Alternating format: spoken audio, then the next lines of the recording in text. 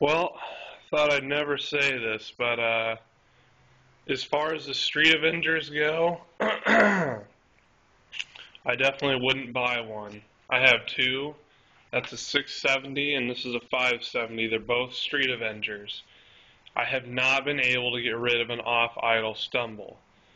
So, with that being said, I know everything there is to know about these Holley carburetors, so I started looking at what might be actually wrong with it in general. So I started playing with this one a little bit, and I noticed that now watch the pump arm there.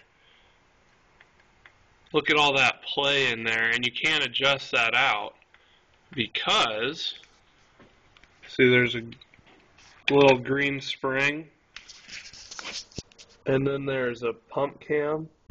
Now you can't see it, but this arm is actually riding on the spring instead of the pump cam, and there's clearance in between the two. So, so right there, you're going to have an off-idle stumble, and when you crack that throttle, and you get no squirt effect in there into your engine. Your squirter won't be putting anything in. Your throttle blades will be you can open it that far. Now, some people may say, well, why don't you just crank down the, here's a screwdriver.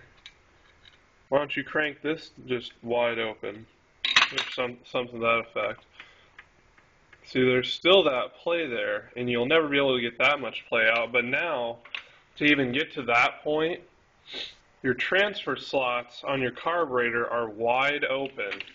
So you have no fuel to transition you from the idle circuit to the main jet circuit, because it's all on your idle circuit. So, and if you back this out okay, that's where it's loose. This is about where the carburetor should run. Now, there's a tremendous amount of play,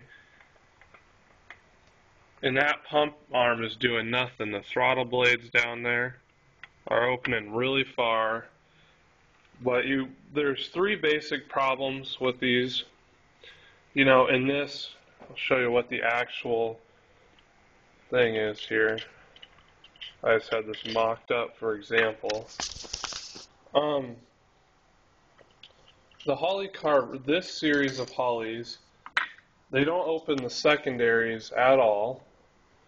So you have to crank open the primary really far. Get that gasket out of there. You have to crank open the primary really far to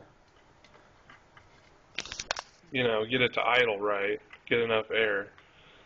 So that's screwed up in and of itself. Well, I gotta put the phone down here to get this off. Don't want to ruin my nice reusable gaskets.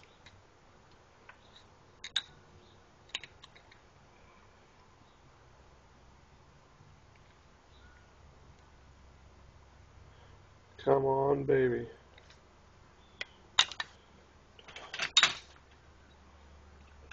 Okay. So now that that's off, this arm, get it slid out. So now you can get a better view.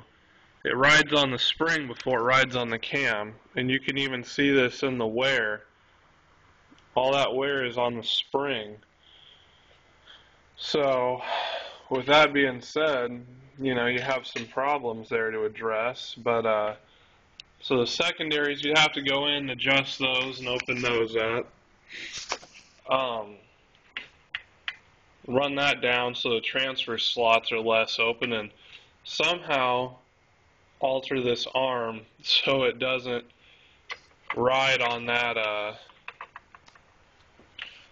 spring. I'm going to call Holley today and address that with them and see what they can do about it. And if they can't do anything, I guess I'll have to weld and grind a little tip on there to kind of avoid that. But that'll wear into my plastic pump cam, but that's really all I can think to do. So if you have an off-idle stumble with your carburetor and it's a Street Avenger and you can't get rid of it, I guarantee that's your problem.